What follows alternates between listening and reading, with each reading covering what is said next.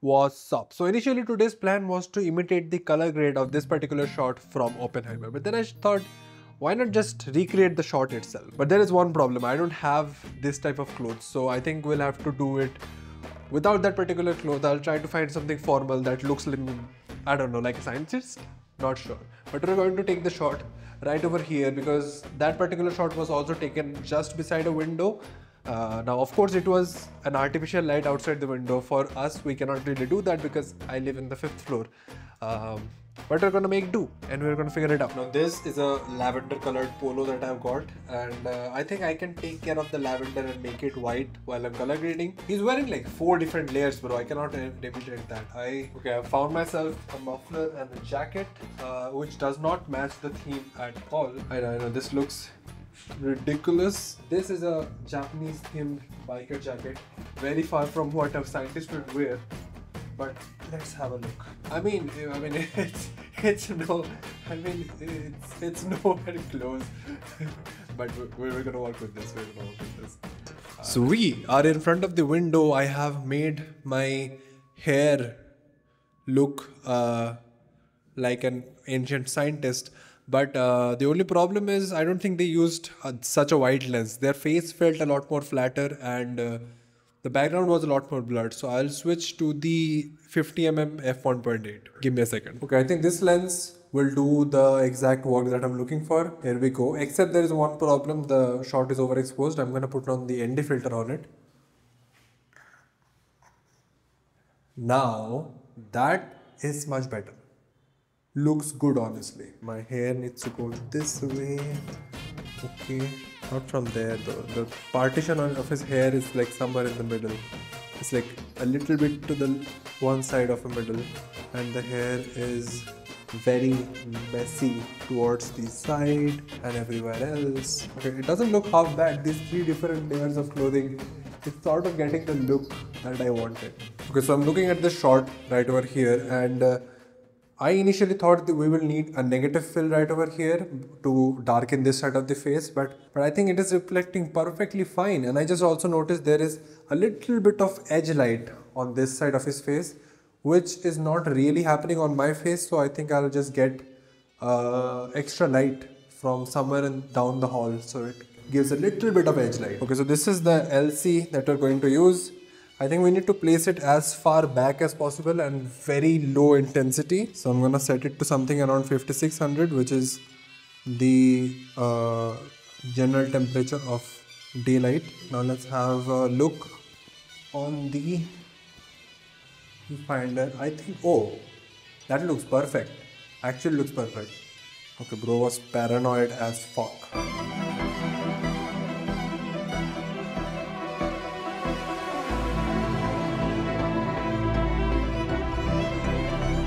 Perfect. So yeah, I've got my shot over here, found a pretty good frame. I've also got the shot of Cillian Murphy. I moved it a little bit to the left so that I can take a still, and then, so basically what you have to do, you come here, that shot, you grab a still, and then you take whatever shot you want. And then if I with this selected, I can start a comparison, okay, from the left to the right or whatever I want. I want this so that I can look at the colors and understand how well the colors are matching and everything. Okay, so let's get started with the S-Log3 base, and this shot looks very nice off the rip just with S-Log3. So this actually looks pretty good, but we need a greenish look. But before going into the greenish look, first let's take care of the exposure, right? So I think the lift needs to go down quite a lot for this. I think -7, -8 would be fine. And the gain is absolutely fine. I feel like the gamma can sort of be going down a little bit. The gain can come up just a tad bit. They have a really good catch light in his eyes that I did not, that I honestly forgot to keep. That would have been really great. Okay, perfect. So now going into the white balance, I think little less temperature and add in a little bit of tint is what we want, but I'm going to come to the white balance part later because it is going to change a lot depending on the grade. right? So in the grade, I'm going to add a little bit of green in the gain and add a little bit of yellow as well in the gain. I think that's too much green. That's good. And add a little more yellow. I'm just looking at the background mostly because the skin texture and the skin tone we're going to take care of later. Okay, in the mid-tone I'll add a little bit of red. Little bit of red. So the skin tone is sort of managed. In the lift, I will add a little bit of green. I don't think lift green is needed. I'll increase the lift just a little bit to get that kind of a faded look, you know. Or I'll just do it with the curve. Okay, I'll go to exposure, get to the curve, this curve, create something over here and just increase it and just point it upward a little bit so that we get a little bit of a faded look. Perfect. Now we will of course try to make the S curve just slightly, nothing too much. I will keep the contrast that is going on. And coming to the grade, I think this looks pretty good. The background does not look the same color though. So coming to the white balance, I think we can add a little more tint to this shot. Okay, so we have this shot. I think the background is it needs a little less of this and a little more of this. I feel like I think that is okay. I think the exposure of the gamma can come up a little bit. Okay, that looks cool. I think we should have had a little more contrast between the two sides of the faces because he does not have any light, almost any light on this side of the face. So yeah, that's one problem that we had. So now moving on to the density, I'm going to increase the density just a little bit. By the way, you can look at how I work with density and the cinematic saturation in this particular video. But other than that, we get a little more like blood flowing into the skin. This is before and this is after. You can see in the skin. I'll increase again just a little bit more. This is before, this is after. So it adds a little more texture, a little more warmth into the skin. I'm losing more words. This hairstyle looks ridiculous, but yeah, okay. Now let's get to the skin with this qualifier node. I'm going to reset the grade of this and try to get the skin tone, because the skin tone here is not green, it is completely different. So it has to be a mask. I'm going to get the skin tone over here. Let's see how the mask looks like.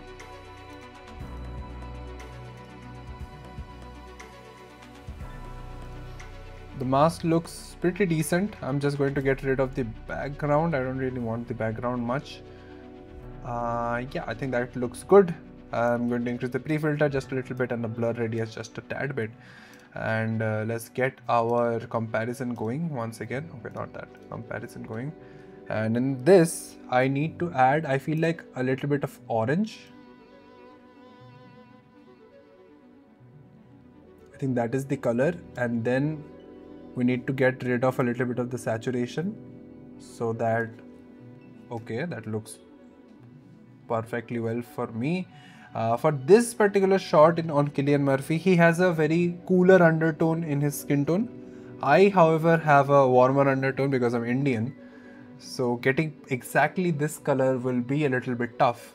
I can probably add, like get down the temperature a little bit so I have a similar tone in the skin. But other than that, I will also add a little bit of tint to get the very slight greenish look in the skin as well. But there is another problem this particular qualifier node has caused. As you can see, the mask is not just on our face, it also has some background things going on. So that we have to take care of. I'll take this and get rid of this. I'll try to get as best I can onto the skin and nothing else. Okay, so this was looking better, far better, but to get the background, I think I'll just use a power window and put it on my face. Like, I just need this much, guys. I don't need the background to change color.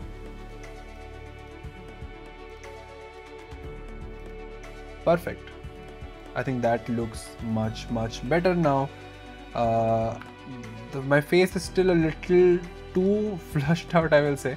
So I'll just get this on and reduce the density probably. I think it's a little too much.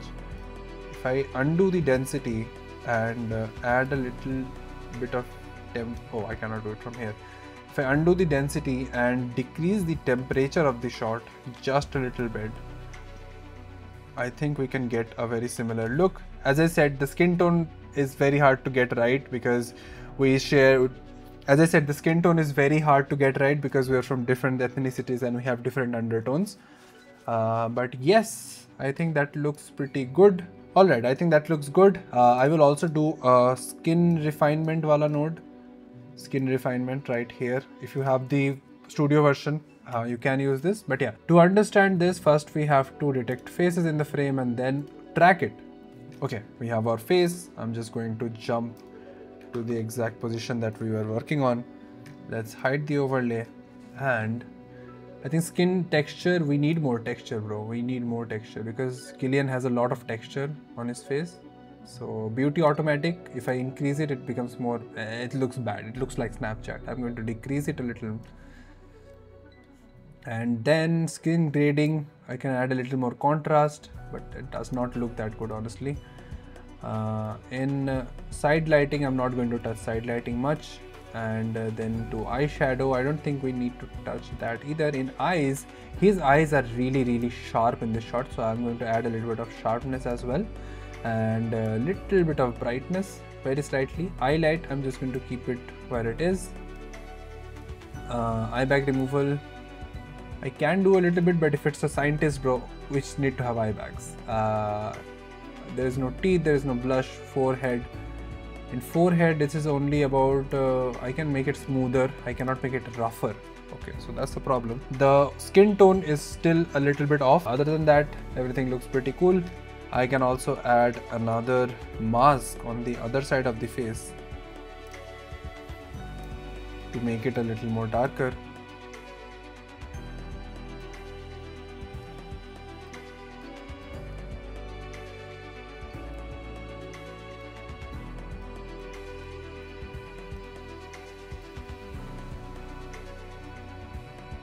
I think that looks good. I will add another mask on the other eye as well, so that the second eye is not very dull. Okay, that mask looks good. I'll increase the softness just a little bit, and then I'm going to increase the brightness of the eye. That looks a little too much. It looks unrealistic, so I think this much should be fine.